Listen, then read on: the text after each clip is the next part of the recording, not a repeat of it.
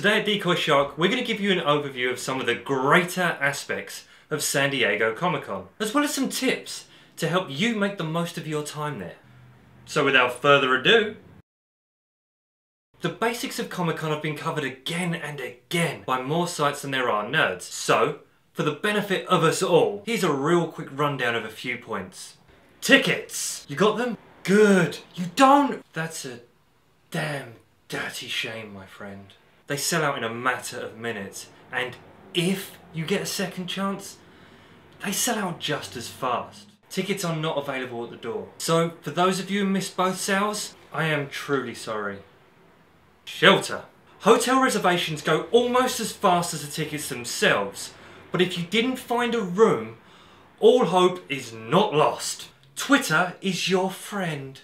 Find some strangers and sleep on their floor. At this time of year, it's really not that unusual for between 6,000 and 4,000 people to share a room at Comic-Con. Snuggle up, hobbits! If this is not for you, then I highly recommend camping. Yep, camping. You can get a pitch nearby for around $30 a night. Sure, you might have to drive for around half hour to get to and from the convention centre. But if you do the math, including car rental, you can save a lot over a hotel. But, you know, bears are an issue. And I'm not just talking about this fella. Getting to the con. Most hotels have a free shuttle that runs for 24 hours. So check the SDCC website to see if yours is on the list. If you're planning on driving, you can actually reserve a parking spot for your car near the convention centre or on one of the shuttle routes. Easy. And finally, shower. Please guys, for all of us, you know who you are. If you want to level up, then you have to have the right gear. And the Comic-Con main quest is no different. So pack well. If you're cosplaying and bringing a fake weapon, choose your weapon wisely. Make it well, but make it safe. Getting through airport security with a plasma rifle, that can be a real headache. And the con security can be even worse, especially when you're trying to make that panel. Comic-Con is a feat of stamina at times, so it really helps to make it as pleasant as possible. Those comfy shoes that you've had for 6 years that just feel so damn comfortable might not be so comfy after a 16-hour day. Buy a new pair, or at least some insoles. You'll thank me later. Get a backpack with 2 straps. That satchel, it's really going to take its toll on your shoulder after a few hours. Plus, with a 2-strap affair, you might even find a way to attach that poster tube that contains all of that original art that you dropped a pretty penny on. Not to mention all of the free posters that are going to be thrown your way as soon as you walk through the door. You're going to get a lot of free stuff. Convention food is lacking in both variety and in nutritional value. Don't get me wrong, I love pizza and hot dogs. I do. But you pay a hefty fee for that extra waste baggage and, frankly, it doesn't taste all that great. So pack yourself a sandwich, maybe some granola bars, and be sure to raid the free breakfast at your hotel. Get your tech in order. You know how quickly your phone battery dies on an average day. It will die even faster at Comic-Con. So pick up an extra battery. Hell, grab yourselves 2. Because plug sockets are hard to find. Also, if you're heading to San Diego from further afield, maybe think about picking up a SIM card. You can grab them on eBay for like $10. There is no Wi-Fi at Comic-Con. Why no Wi-Fi? Why?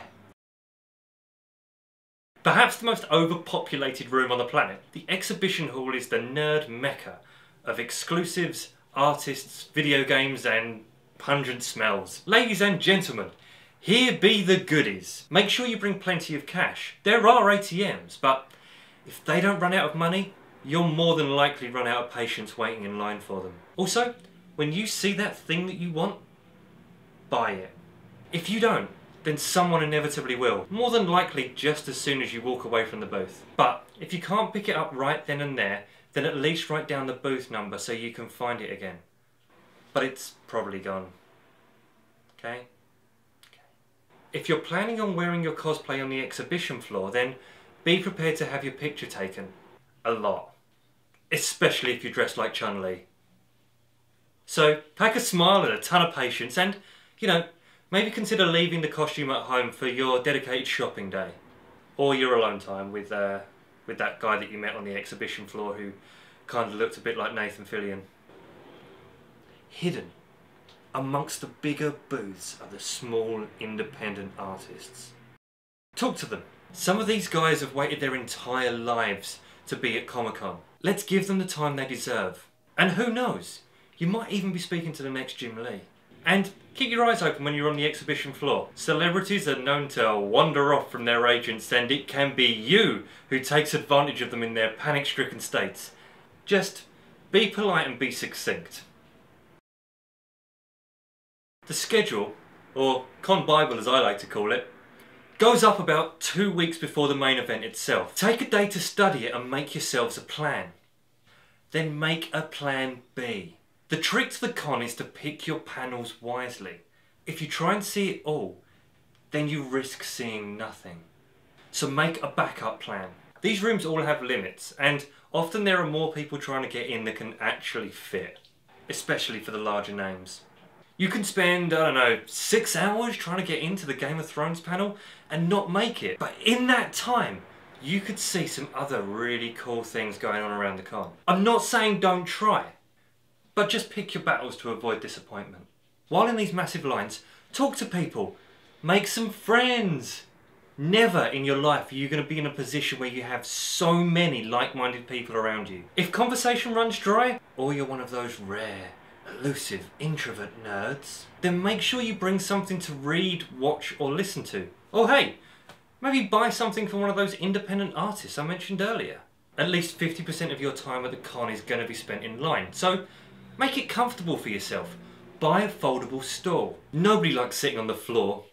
I enjoy getting up from the floor even less. As for line etiquette, holding a place in line for a friend is one thing. Just let those around you know from the get-go. Holding a place for 6 people is downright villainous. So be nice, folks. Over the last few years, it's become apparent that the convention centre simply isn't big enough to hold all of the events known to man. Who knew? So off-site activities have become a really big thing. Leading the charge is Zachary Levi's Nerd HQ, who offer their own events, panels and screenings. And you don't even have to be a ticket holder to attend. For anything going on around the con, and to make sure you don't miss out on that top secret brony event that's going on just a few blocks from the convention centre, make sure you follow as many people as you can on Twitter. We found these guys really helpful.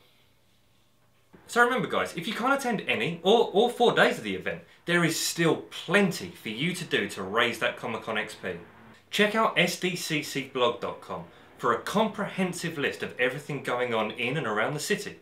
So lastly, and perhaps most importantly, relax. Don't be afraid to leave the wolf pack. Making the most out of your time at Comic-Con can be a real headache when you have 4 or 5 other people in tow.